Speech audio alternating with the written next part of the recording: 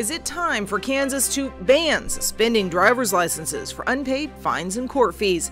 Plus, a move to overturn marijuana convictions in Kansas, springing potentially thousands from state prisons.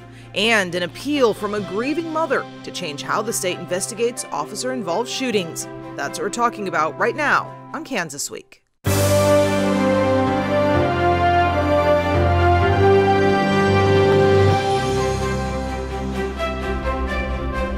I'm Pilar Pedraza, and this is Kansas Week. A proposal before lawmakers this week would change when and how the state investigates officer-involved shootings, specifically who would do the investigation and how information from the investigation is released to the public. KAKE's Greg Miller explains. Lisa Finch stood before state lawmakers demanding change. Families of the victim are put out right away to be dissected and scrutinized by the public. Police shot and killed her son Andrew during a swatting hoax in 2017. Details of the killing weren't released for months, including the officer's name who opened fire. His mother says that isn't right. KBI did not question the victim's family. KBI stuck with visiting with law enforcement. It's law enforcement investigating law enforcement in a very closed area. She and others want that to change and are supporting a House bill that would require 2 outside investigations into deadly police shootings. It also aims to make more evidence public, even if officers are not charged. We have no problem with an outside agency working that particular case. Sedgwick County Sheriff Jeff Easter did not investigate the Finch case, but his agency has investigated plenty of others. He says the bill is missing details, including how long investigators would have to wait for other agencies during a time-sensitive case. The scene is usually very chaotic. You have a lot of witnesses. You have evidence to secure, depending on whether the suspect has escaped, those type of things. Is this bill saying that we got to wait for 2 investigators to get there from somewhere else? But Finch insists the current setup is not working. Why are the police allowed to hide behind their shield? And joining me on the desk this week to discuss this and more, we have State Representative Jim Ward, Democrat from Wichita, and State Representative Ken Rajas, Republican from Agra. Thank you so much. Thank you. So this is an issue that has been ongoing now for some time. Certainly a lot of activists in the Wichita area really pushing for some changes. Is there an appetite for that at the state level? I do think there's to definitely investigate. This is one of those issues that can tear a community apart, as we saw with the case that the mother talked about. You got 2 different things going on. First of all, you've got to have confidence in your police department. And all good police officers will tell you their job is made better when there's trust in the community, because that is the glue that makes their job work. On the other hand, when something does happen, everybody has an interest to make sure that the rules are followed and the law is enforced equally, whether it be a law enforcement officer or not. And there is no right answer, there's a better answer than the way we do it now. Now, when I spoke with Jeff Easter about this bill, one of the things that one of the concerns he raised was smaller towns throughout Kansas. He's like, in my department, we've got plenty of people. We can lock a scene down if we have to, right, that sort of thing. Although the longer the time passes, the more difficult it becomes. But smaller communities where you only have a couple of officers, that becomes a much bigger issue. Do you see this being useful in more rural parts of Kansas, Ken? Well, I think there's a lot more questions to be asked. I mean, I think the conversation is fine. I also see that the one who brought the bill is from a metro area, from Johnson County, and so they in Sedgwick County would have a lot more issues. I think if we put those restrictions of having a couple of investigators come in from like the area that I represent, which is in central and western Kansas, that might impede some situations as well. And so, I think it's definitely worth the conversation. But I think, as Representative Ward said, I mean, we want to make sure that that communities have confidence in their police departments and sheriff's departments, and that everybody's trying, and any case like this would be solved as quickly as possible. There are recognized investigation techniques, and the way you look for sources and how you collect evidence and who you interview, regardless of who the suspect is, that an independent agency could review and ensure whether it be the sheriff. Obviously you would want your partner in a situation to investigate, but you can do things to ensure the investigation was conducted based on the best evidence available and the standards, without having to stop everything and wait for people to come from out of town. There are ways to do that, and like I said, I don't know anybody in big communities that solved the problem, but we should continue to try to get better at it so we can continue to build that trust in communities that we have to have. That when any kind of crime happens, but particularly when a law enforcement officer is involved with the shooting death. Well, we were talking before the show, Ken, about how at this point in the session, a lot of these hearings and things that we're seeing are really more about the conversation than about a bill passing at this point. I think it's what you find in situations like this that can be very emotionally charged. It starts the process, and a lot of times bills, come and they come and go. They kind of get reinvigorated, and so if something doesn't happen now, it may get reintroduced in the next session and continue to build. And I think almost everybody in any situation wants to build consensus to try to get things done. And we're dealing with so many issues. Like this was a bill that didn't come before any committee I'm on, so I'm trying to learn exactly what the end result is wanted.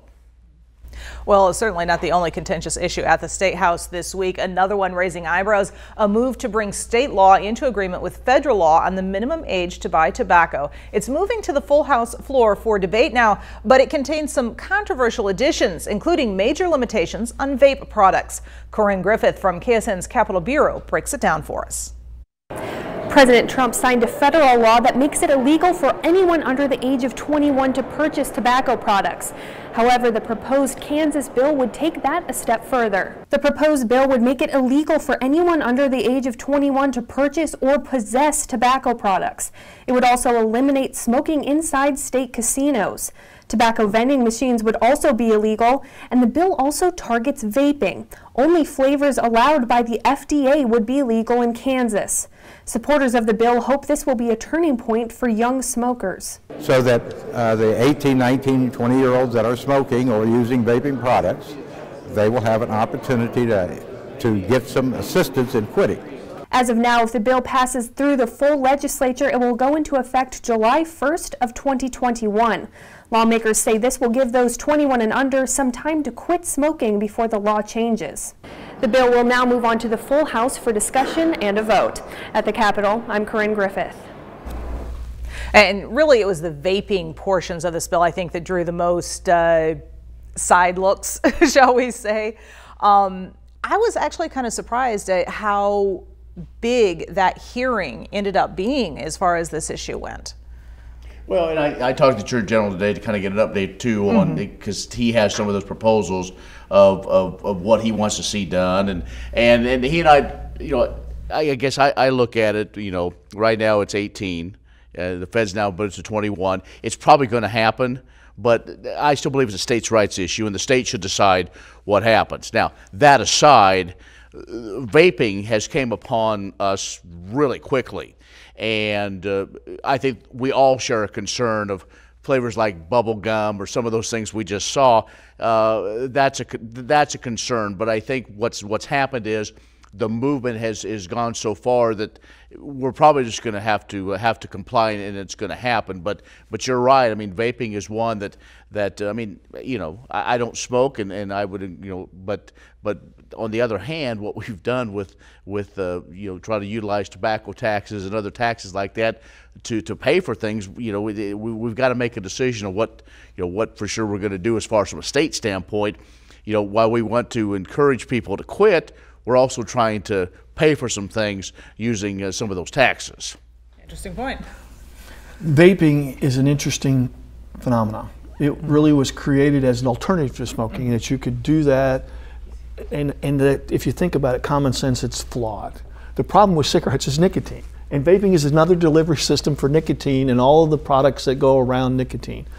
And you can tell, just like with cigarettes, remember about 10 years ago, 15 years ago, they were marketing cigarettes to kids. And that Joe Cool camo with the big sunglasses, that was for kids. Now, I guarantee you, no 30-year-old person is going into a store to buy bubblegum vaping. Well, I would. I've spoken with vape shop owners just in this last week. Yeah, I'm not going to. I want to see that a real life. 98% of their sales are the flavored vape flavors. In fact, that's I for sat there and kids. watched a 76-year-old woman buy vape juice that was vanilla ice cream. But that's not bubble gum. I think. And I think some of those flavors, but I think that's what of it. I think some, thought that vaping would be a way to help them limit their smoking, but some of those flavors may encourage even more because we're continuing to see research of what vaping can do to lungs. And it's kids. I mean, it's really kids that were. Even though 18-year-olds can go to war, and I recognize that and respect that, they're the target audience. And if we can get the price up high enough that they can't afford it, or if we can make it harder for them to get these products, we have a better chance of them never joining the group that smoke or are addicted to the vaping type of thing. So I'm open to the conversation. But what about the old economic argument that as long as there is a demand, somebody will find a way to supply it? Cigarettes, if used correctly, kill you, period. Okay? This is a product that is created, if you use it absolutely correctly, it kills you. It causes heart disease, it causes lung problems, it causes cancer. Do we as a community have a right? Because since we, as the government, provide a huge piece of health care, particularly critical care at the end of it, we have a duty, a responsibility to make it difficult for those who have not to get these kind of products, or at least have to work damn hard, very hard to do it. Well, and it's true, but it comes back to as a free society, and we're most of us are capitalists, regardless of what you're exactly right. If there is a market for it, people will find a way, and whoever thought vaping would have come, and there may be something else that I'm sure they're working on the next situation because of just the sheer dollar amount that generates. Well, cocaine has a market. And alcohol, we do the same thing too. We say you have to be a certain age before we'll allow you to participate in that market. And I just think what we're discussing is the weight and how much, is this one of those products like alcohol? It's clearly not a cocaine kind of thing.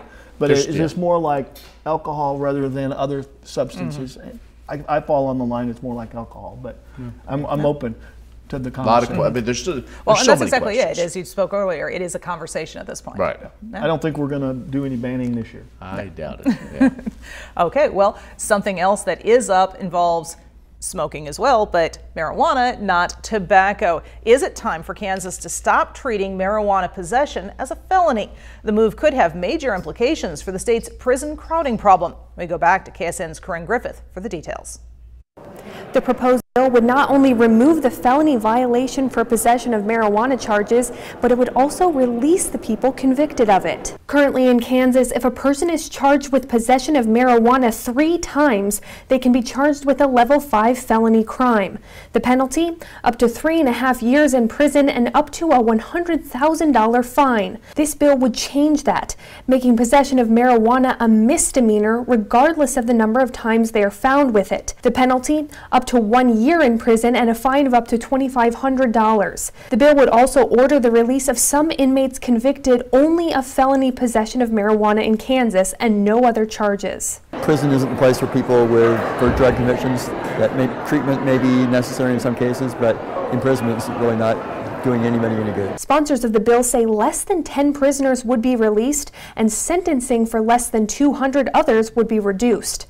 Opponents of the bill say releasing people from prison creates logistical problems. For example, if a person was initially charged with a serious offense but took a plea deal and was then only charged with possession of marijuana, would they also be released under this bill? That has a lot of problems that could interfere with treatment programs that have been set up for them and other things that is being done to help them along their path. Lawmakers plan to take action on this bill on Monday.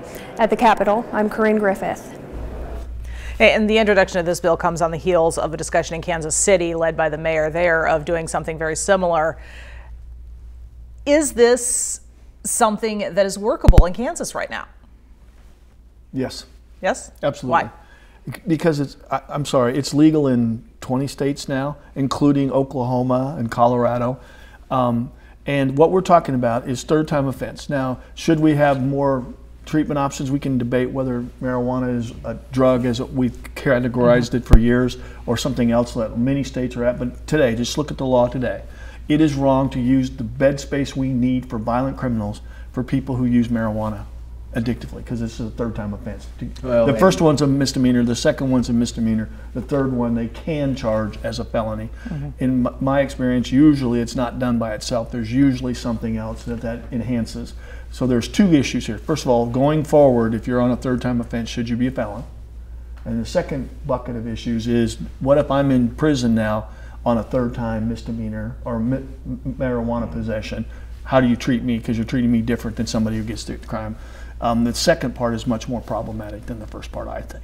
I mean, if we want to open this up, I mean, yes, we can look at Colorado and we can say there's a lot of great things, but there's a lot of untold stories, I think, that we're not learning. Now, my colleague and I probably disagree on this. I'm not an attorney, though, so, but we have worked on this the last few years.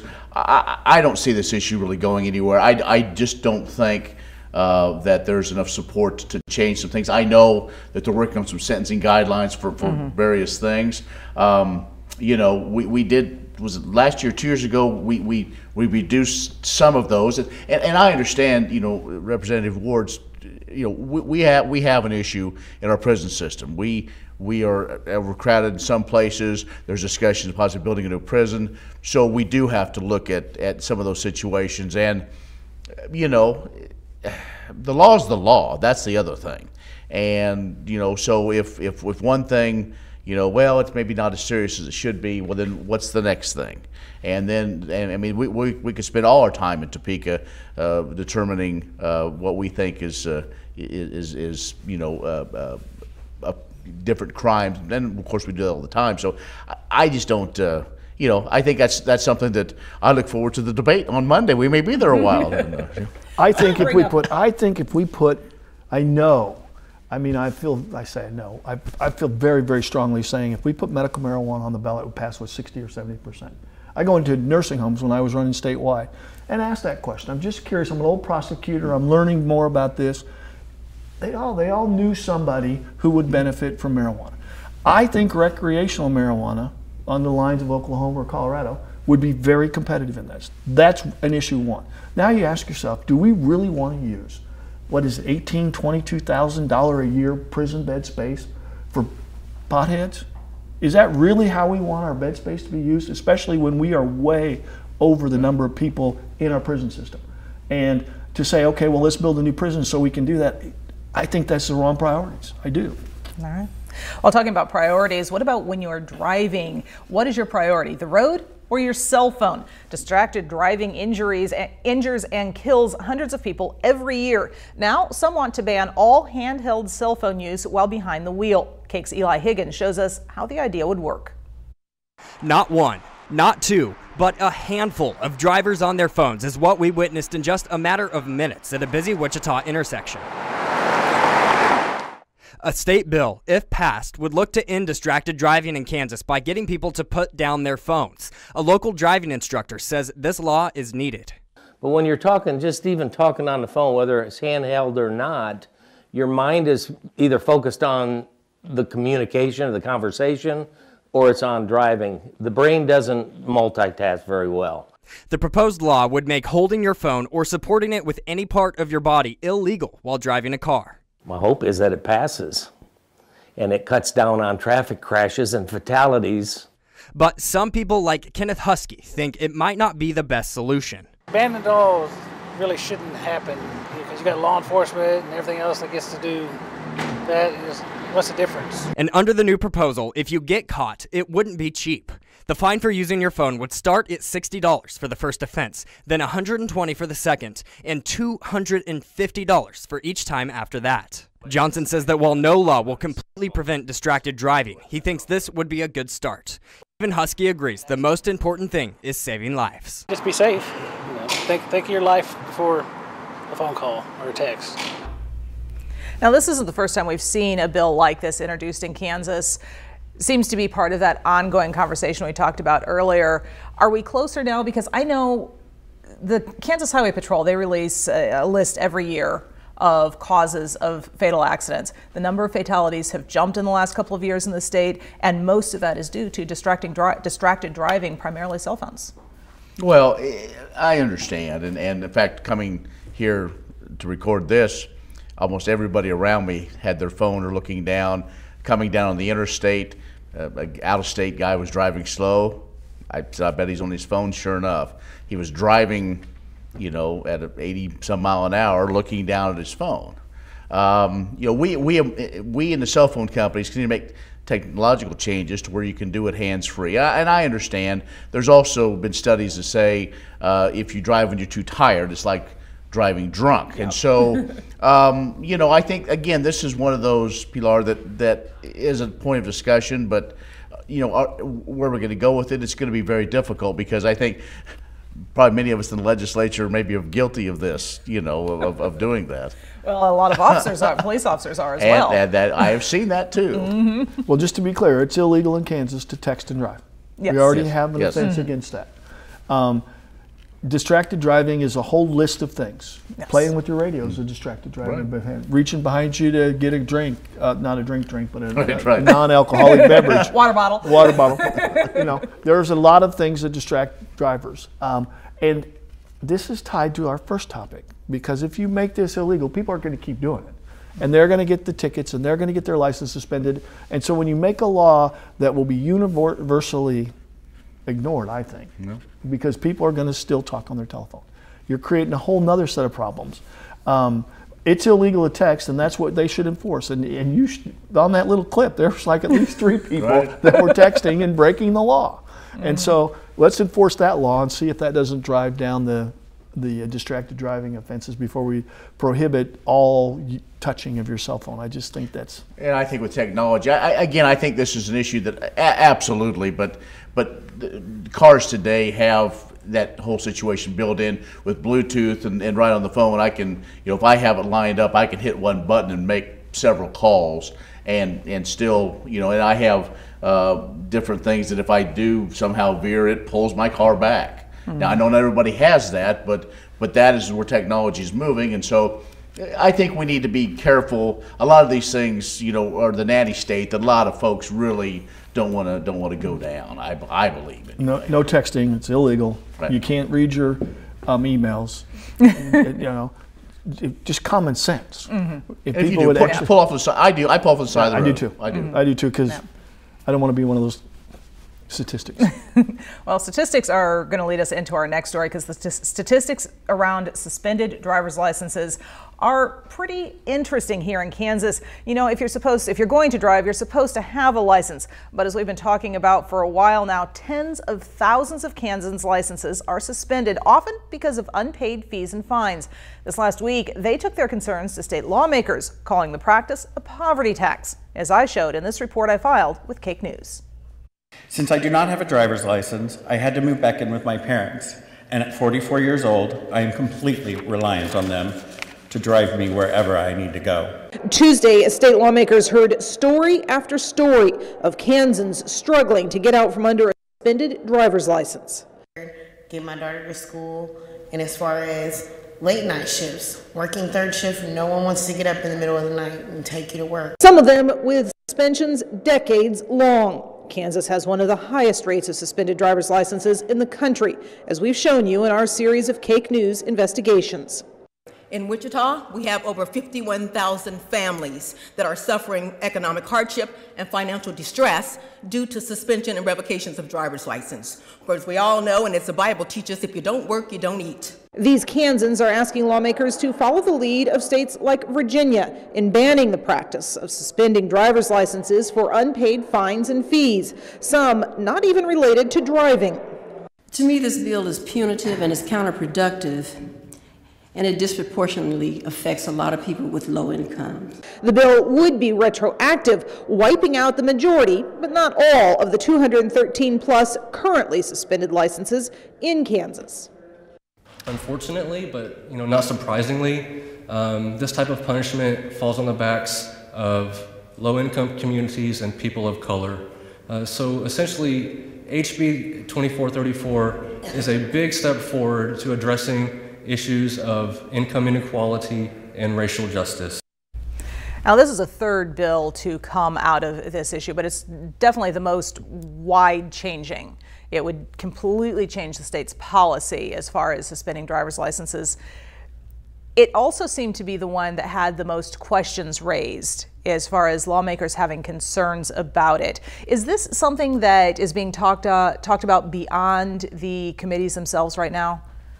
I would go with yes. There's a very big concern that too many people in Kansas are suspended, which means it's harder to get insurance, which puts other folks at risk.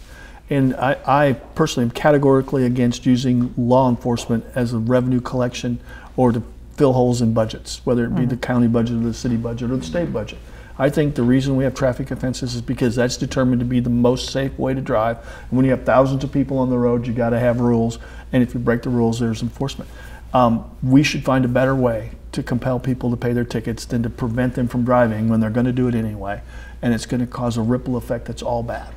All bad, and there's no evidence to show that suspending license gets you more fines paid. It just is more punitive, you know?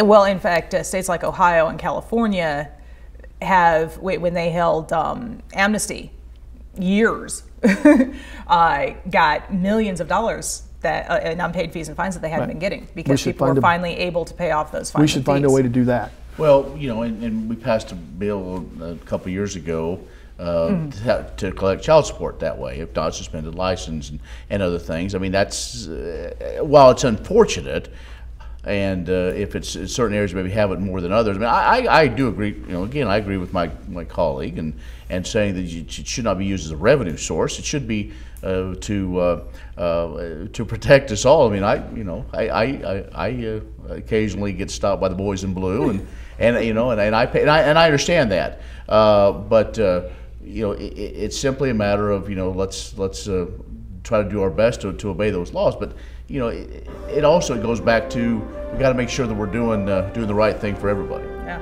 Well, and one of the suggestions that was raised as they were discussing this bill was adding an amendment that would basically automatically take money out of wages or out of tax returns to pay those fines and fees, as opposed to suspending licenses. That might be in the end to get enough votes. Yeah. All right. Well, we're all hearing the music, which tells us we are out of time. Jim, Ken. Like the Oscars, you know? Yep. Thank you so much for joining me. I've enjoyed our discussion. I hope you have as well. We'd also like to thank our news partners at KSN News, Cake News, and the Wichita Eagle for sharing their materials with us. We can continue this conversation online. Just look for Pilar Pedraza TV or KPTS Channel 8 on Facebook, Twitter, or Instagram. For now, have a great week.